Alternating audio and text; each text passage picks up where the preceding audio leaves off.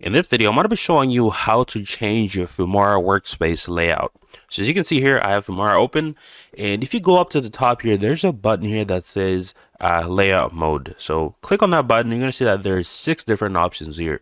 Currently, I'm using the classic layout, but if you are new to Filmora, you just opened it, you're most likely going to be on this default layout. Most people don't want to see their project information on the side, so you can go ahead and change into any of these here. So I'm going to go back to here. You also have an organized layout, right? Kind of like a different layout here.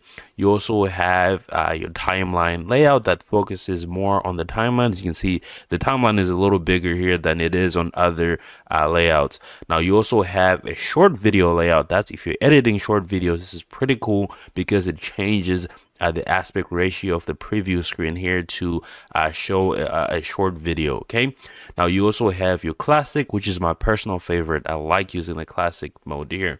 Now we also have a dual screen here. If you have 2 screens on the computer, another screen is going to pop up on another screen. So there we go. This is another window actually. It's going to pop up on the other screen. So I can move this on my other screen on the computer and I'll preview the video over there. Okay. Now let's go back to our classic mode here, which is my personal favorite.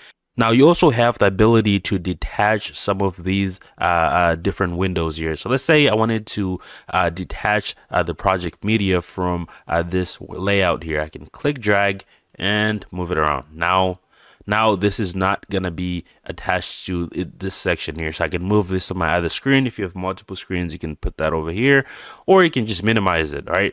Now, if I wanted to put it back, I can simply close it. It's going to put it back where it was, or I can simply put it back, click, drag, and drop it on there. So you can do this on all layouts. So if I want to move some things, just I want to move this, kind of like that. All right. You can also go ahead and close that. As you can see, it's going to go back to where it was. So you have the ability to do that throughout all of these different layouts. Now, the one I recommend is going to be the classic. You have access to everything you need if you're editing videos. You know, you have your timeline here. You have your project media section here. You have your preview window here. Now, that is pretty much it for this video. I wanted to show you guys that you do have the ability to change layouts, right?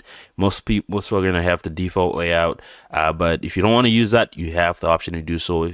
Also, if you're editing short videos, it's probably better to use this layout, right? Because it's already configured for that.